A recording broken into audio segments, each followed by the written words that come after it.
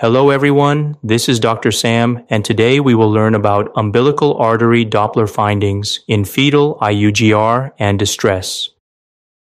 Umbilical artery Doppler assessment is performed in the third trimester of pregnancy after 24 weeks to check fetal well-being. Our main focus today will be the spectral Doppler findings of the umbilical artery in normal cases and abnormal cases like growth restriction and fetal distress. First, we will look at the normal umbilical artery spectral Doppler parameters.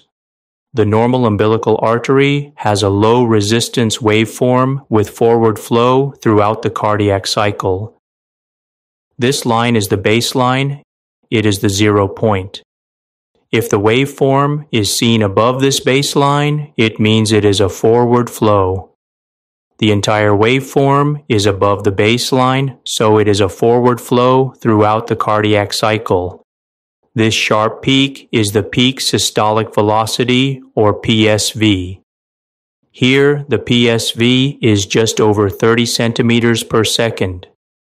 And the lowest point in the wave is the end-diastolic velocity, or EDV. Here, it is around 15 centimeters per second. This waveform has a sawtooth pattern or shape. As the pregnancy progresses, the diastolic velocity increases gradually. The systolic-diastolic ratio, or SD ratio, is an important parameter in fetal well-being assessment. It is calculated by dividing PSV by EDV.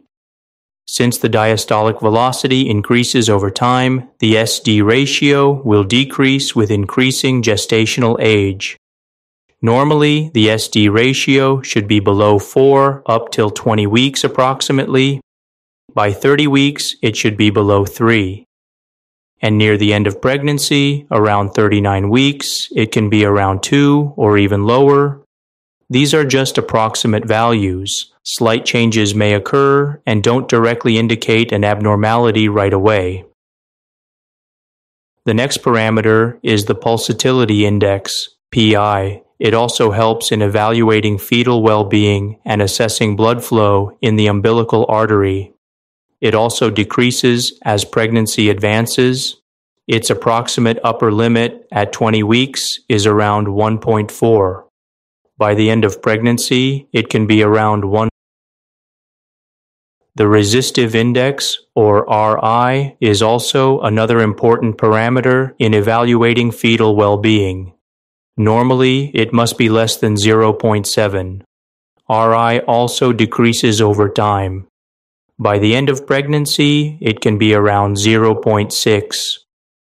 The umbilical artery Doppler waveform and parameters like SD ratio, Pulsatility Index, and resistive index can show abnormal values in conditions such as intrauterine growth restriction and fetal distress. In the image on the right, we have a case of fetal growth restriction, or IUGR, which stands for intrauterine growth restriction. If we look at the spectral Doppler waveform in this umbilical artery, we see an abnormality. There is a gap between each waveform. It is because the end-diastolic velocity is 0. After the sharp peak, we were supposed to see a small amplitude of forward diastolic flow. But here we see none. The EDV is 0. There is no forward flow during diastole. This type of appearance indicates severe placental resistance and impaired perfusion. On the left is a normal spectral Doppler study of the umbilical artery in the third trimester.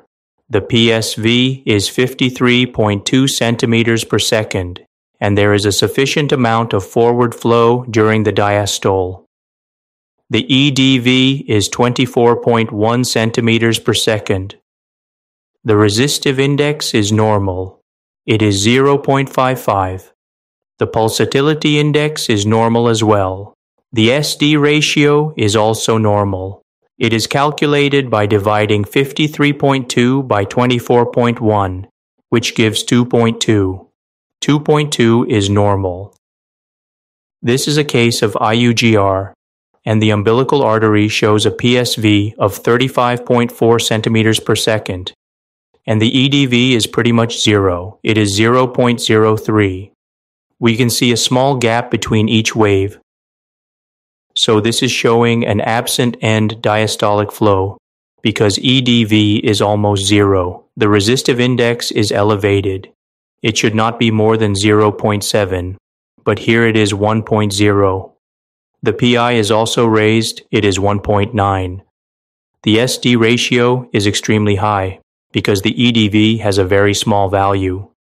Dividing 35.4 by 0.03 gives 1,180. These readings indicate severe placental resistance. Let's look at another case of a normal umbilical artery blood flow. The PSV is 50 centimeters per second. The EDV is 24 centimeters per second. RI is 0.51 and PI is 0.75. The SD ratio is 2.1 approximately. All of these values are normal. On the right is a case showing fetal distress. On spectral Doppler, the EDV is present, but it is reduced. The forward flow during diastole is not sufficient. The umbilical artery PSV is 39.5 centimeters per second. The EDV is 5.3 centimeters per second. The RI is 0.85 and the SD ratio is 7.2. Both RI and SD ratio are elevated. They are elevated because the EDV is only 5.3 centimeters per second. So the reduced EDV led to abnormal values of SD ratio and resistive index. In this case, the end-diastolic velocity is absent. It is completely zero. It is of a 28-week fetus. You can see gaps between each waveform indicating absent end-diastolic flow. This fetus was suffering from growth restriction.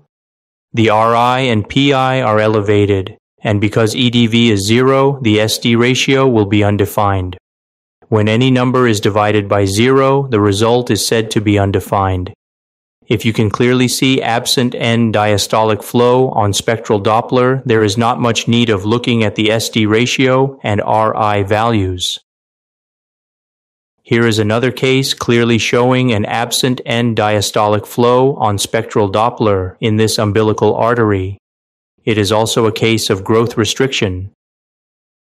Reversed end-diastolic flow, or REDF, signifies critical placental compromise. Blood flow is in the reverse direction during diastole.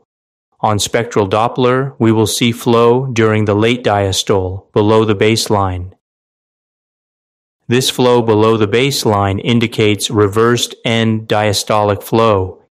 Calculating RI, PI, and SD ratio is not that important because we can clearly see flow reversal during late diastole, indicating severe blood flow resistance and placental compromise.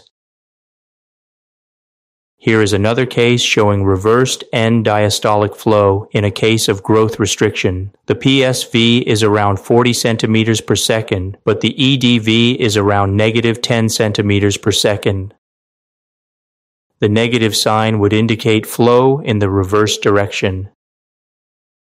Thank you so much for watching. Stay tuned for more imaging videos.